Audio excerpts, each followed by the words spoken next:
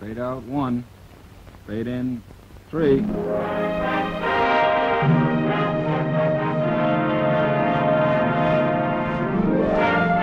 Pizza Flix Television Division presents Ida Lupino in With All My Heart.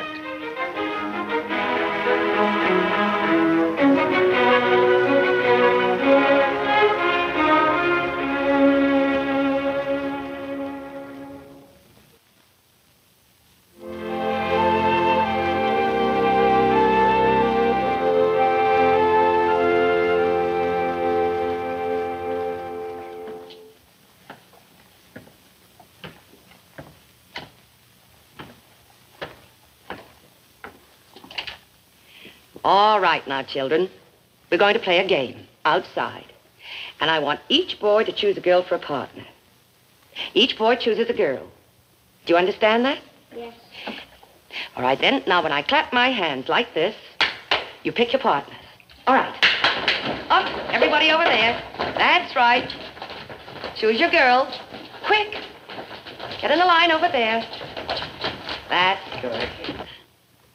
Well, Charles, what are you waiting for? I'm not going to play. Of course you are. You're the only two left. You have to be partners. It doesn't matter, Miss Sarah. All right, the two of you get in line with the others. I'm not going to. I'm not taking her for a partner. Oh, fatso. Stop that. Don't you ever let me hear you say that again. Or any of the rest of you either. Now go on outside. Go on. All right, Charles. Outside. Come on, Nancy. Come and sit down. Whoa, you're not really hurt, are you? Charles didn't mean it. He was just acting up. No, he meant it. And all the others laughed.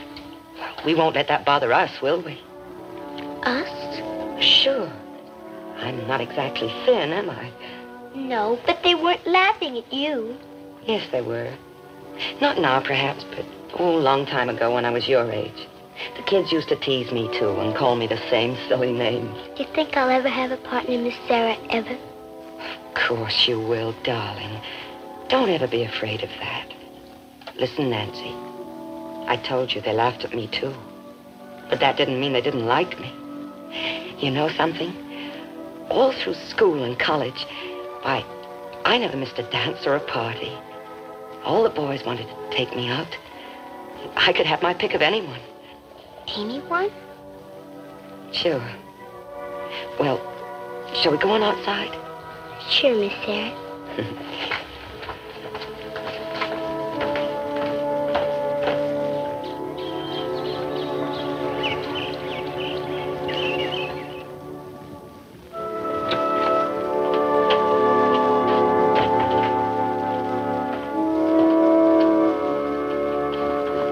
Hi, neighbor.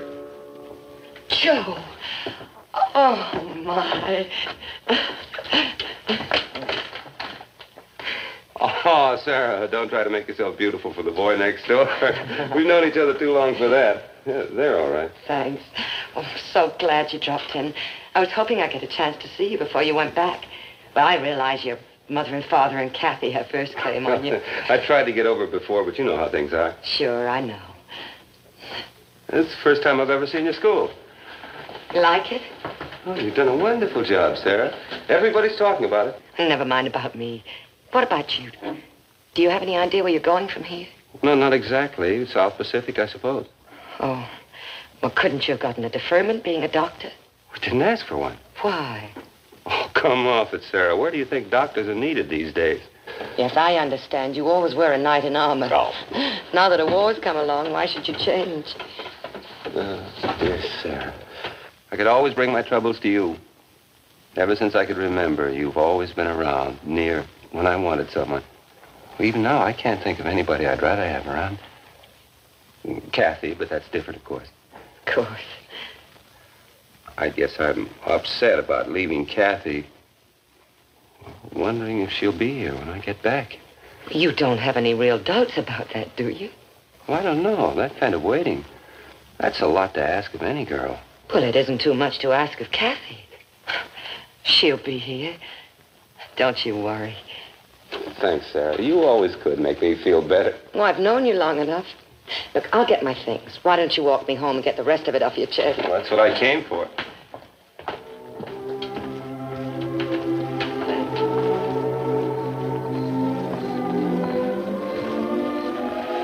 Well? Could you come and sit a minute? Sure. As usual, you've done all the listening while I've done all the talking. Analyzing my complex self. Now it's your turn. Sarah. Yes? Tell me something. What? Well, you seem to know so much about love and sorrow and everything. How do you know? Well, I guess I've loved and sorrowed in my time. You? Oh, now you know us fat ones can feel just as deeply as you skinny ones. There's more of us to feel with. Oh, come on, Sarah. Drop this fat business, will you? It's not too much fun sometimes. Especially when you're a kid. You know, the first thing I remember is going through one special course of treatments after another. Different pills, new diets. More pills, more diets. Nothing worked. I was still fat. The thing that really hurts is when the other kids make fun of you. You never feel you really quite belong. Belong? Why, in school you were tops in every class. You were in every activity. Well, I had to do something to compensate, didn't I? So I became that little horror, the life of the party. You were never that to me. Wasn't I, Joe? Mm-hmm. You were the best friend I ever had. That's what I was trying to say. What do you mean? Well, I'm the friend type. You know, solid and dependable. The kind that gets a good serviceable bag for Christmas. And nice sturdy shoes, plain linen handkerchiefs. You know something? What? Ever since I was 6, I wanted a china doll with blue eyes and a silk flimsy dress instead of one with braids and gingham. And then later on, I wanted shoes that wouldn't last, French perfumes, maybe even a crazy hat. You know, all those silly, fragile things that make you feel like a woman. Sarah, when I come back from camp, I'll buy you the prettiest... Oh, no, Joe, please. I wasn't saying it for that reason. Don't. It wouldn't be the same. No, I guess it wouldn't. Well, I certainly sounded sorry for myself, didn't I? Now I know what it's like, honey. I really wanted to take your mind off things. You have. Sarah, I wish I'd... Hi there. Hi. May I come in? Of course. Am I breaking something up? No. I stopped by your house, Joe. Your dad said you were here with Sarah, so I came by to look for you. Well, we just saying goodbye to the neighbors, Kathy. Well, Sarah, may we be excused, Kathy? Sure, I know you got a date. We'll get going. Time's running out. Goodbye, Joe. Good luck. Goodbye, Sarah. Good night, Sarah. Bye. The war years went by. 1943, 44, 45. For almost everyone, they were years of separation and tragedy. But for me, they were much the same as all other years. New classes, different children, but the same small problems. I wrote every week to Joe, and he always answered with nice, friendly letters from one old pal to another. Finally, it was over, and Joe came home to marry Kathy and resume his medical practice. About a year after their marriage, the first baby came along. Honey, where are you? Oh, I'm in here, dear. Look who's come to see the sun and air. Sarah, I'm so glad you came. Hello, Kathy. Well, she wanted to see what the chip looked like. May I? Oh, yes, of course. Oh, poor. What's the matter, darling? Oh, isn't he beautiful? Thank you, ma'am. It's supposed to look like me. Why, everybody says so. Yes. Oh, don't cry. Oh. There.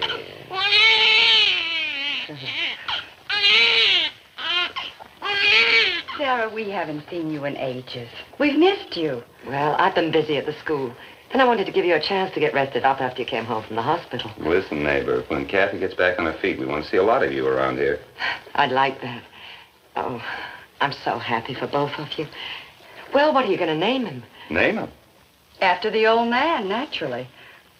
Joe. Well, that's nice.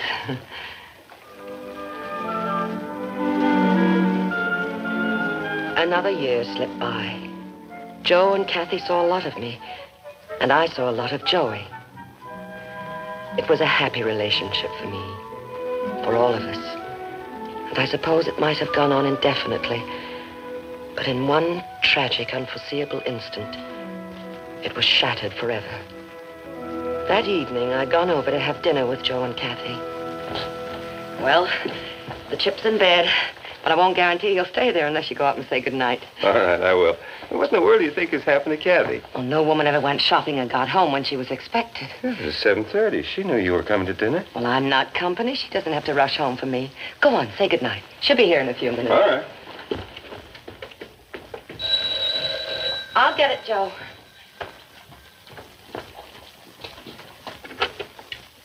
Hello? Oh, yes, he's here. Just a moment. What? Yes, I'll tell him. St. Luke's Hospital. Dr. Fane. Dr. Max Fane. Yes, he'll be right there.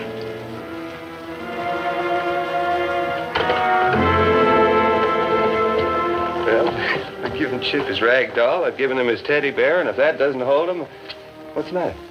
That call was from St. Luke's Hospital, Joe. From Dr. Max Fane. Yeah, Max Fane. What did he want? It's Kathy. She was brought to the hospital unconscious. Hit by a car. You've got to get over there right away. How bad is it? Pretty bad. Stay here, will you, Sarah?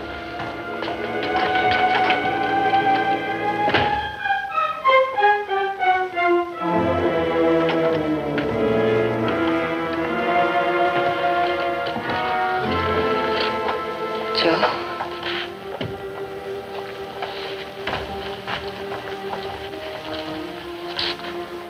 Kathy?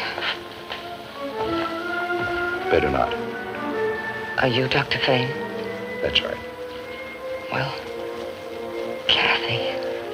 It was hopeless. We did everything possible. Joe got there in time. She was conscious just before the end. No. I should be with him. No, leave him alone. Don't go up there. He shouldn't be alone now. Everyone's alone at a time like this. No matter who's with you, you're alone. Doctor. No, I'm sorry.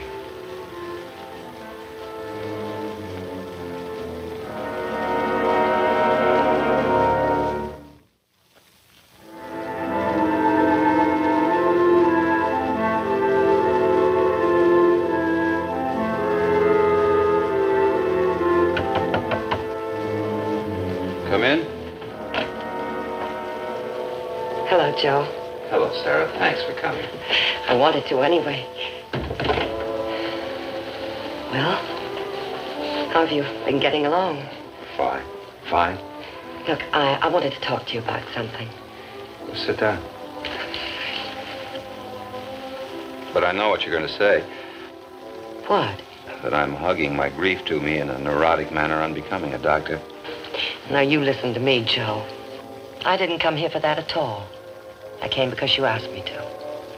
And because I know better than anyone else what you've gone through these last few weeks. Why you can't shake it off. You see, I know how much you loved her. Forgive me, Sarah. Guess I'd be pretty disgusted with one of my patients who behaved like this. It's the old story. Physician, heal thyself. I can't. I understand. Well, this is what I wanted to talk to you about. Kathy asked me something. She knew she wasn't going to make it. All she could think about was Joey. How much he loved you. How wonderful you were with him. Well, she wanted you... Then why don't you do it? I had the same idea. Put me in charge of Joey in the house and let me run things for a while. What about your school? I have 3 assistants now. I can manage easily. Sarah, I'd be so grateful. Oh, be quiet. Don't you know I'd rather do this than anything in the world? Well, when do we start, boss? Thank you, Sarah.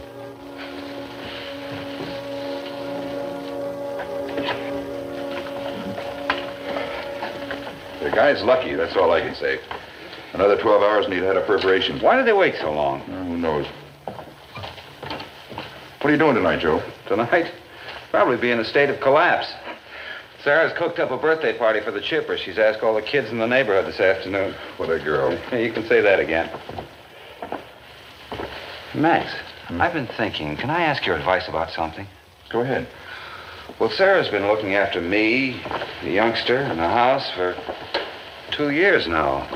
Well, I can't expect her to devote the rest of her life to me, at least not on this basis. So what are you planning to do? Well, I was thinking of asking Sarah to marry me. That might work very well. What's stopping you?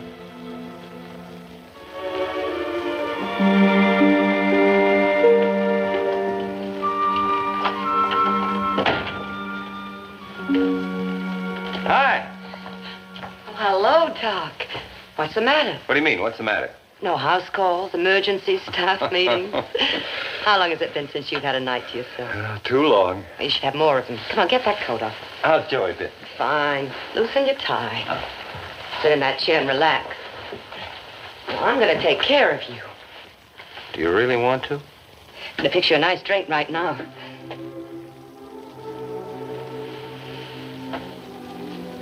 What did you say, Joe? I said, do you really want to take care of me? What do you mean?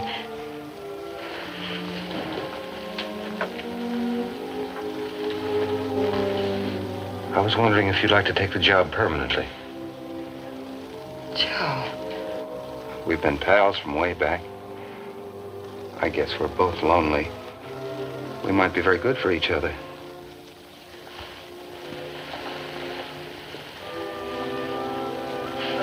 You mean you want me to marry you? Is it that bad? Oh, Joe. You never know what this means to me. Well, from the time we were kids, from grade school on, I've been in love with you. Sarah, wait a minute. I've got to get this straight. I've got to be honest with you.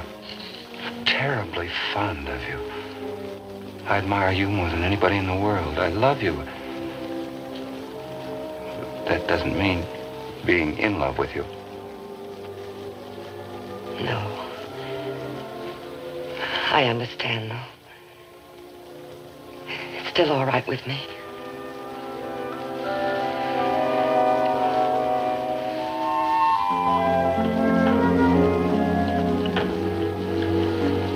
Well, come on, you two. Have some more brownies. What do you mean, Sarah, you're feeding him too well. How can I help it? He only rates the best. He's got the best of everything. Aunt Sarah, can I have just one more? Listen, you've had just one more 3 times in a row. Let's see how fast we can get upstairs tonight and get undressed, huh? Say goodnight to Daddy. Good night, Dad. Good night, Uncle Max. Good night, Teddy Bear. Come on. On the double. That's the boy. Up the stairs. Fast. Oh, I can't catch up with you. Go on.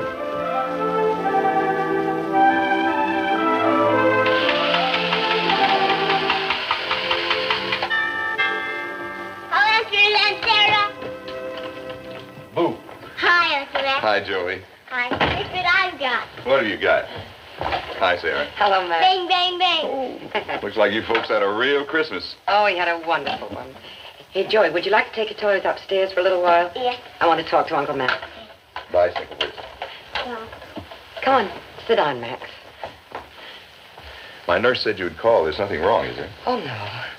You didn't ask me to stop by just to look at the tree, did you? No, I certainly didn't. Well, what then? Max, I think we're going to have a baby. Sarah. Oh, that's wonderful. What does Joe think? Well, I haven't told him yet. You see, I want to be sure. Are you by any chance asking me to be your doctor? Yes, please. If you don't mind. I'd be delighted. Really, you have no idea how happy this makes me. And Joe, it's going to be great for him, too. Do you really think so? I know so. I don't know. Sometimes I wonder. Take a look at this, will you? That's pretty. Oh, Max, no, it isn't pretty, and you know it. But it's one of Joe's presents to me. Look at it. Big, serviceable, and dependable. And I don't blame him. Now, wait a minute, Sarah. Sorry, I shouldn't be talking this way. But I am a woman, Max. No matter how I look.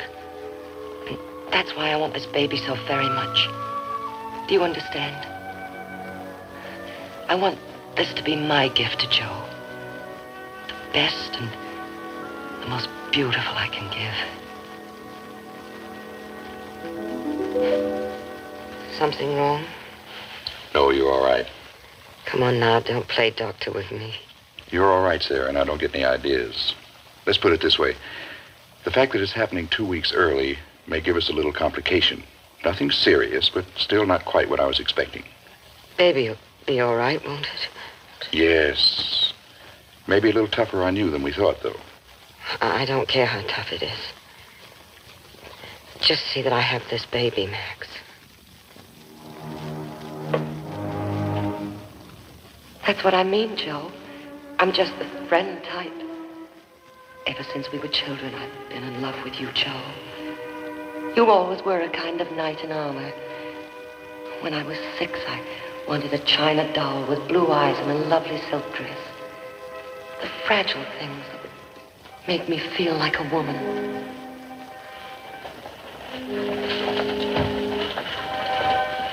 Max, I got here as soon as I could. How is she? Is she all right? You were pretty excited even for a new father. Max, I'm asking you, is she all right? She's all right. So is the baby, a little girl. Sarah is all right. Yes, she's weak, but she's out of danger.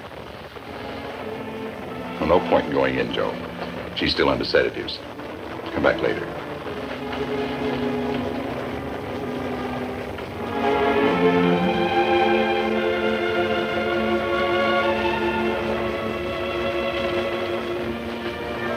Hello, Sarah.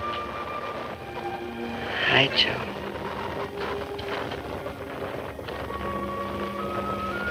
You all right? Sure. Have you seen her yet? Is she beautiful? Very beautiful. Right now, the only thing I can think of is that you're all right. Nothing's happened to you. Sarah. I never knew how much I needed you. How much I loved you. It's been there a long time, I guess, but I never knew. Well, believe me, I know now. Do you really mean it, Joe?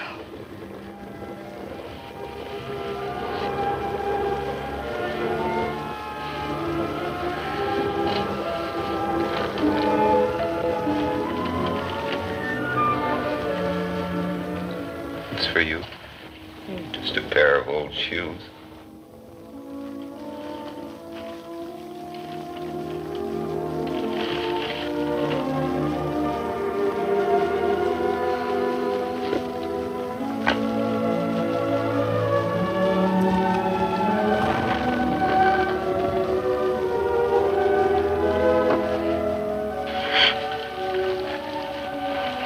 Joe. In all my life, I never had a gift that made me feel like a woman. A very beautiful woman. One whose husband is in love with her.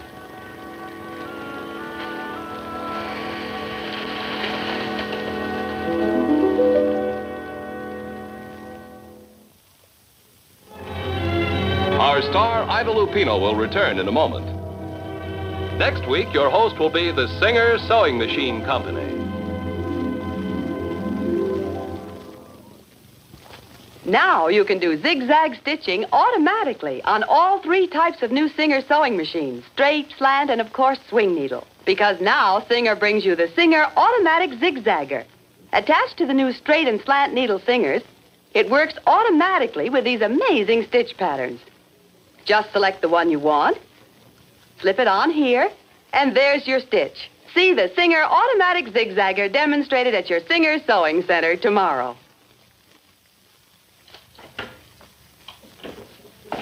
Ladies and gentlemen, on behalf of the 4-Star Playhouse and all the members of the Bristol Myers organization, thank you so much for being with us tonight.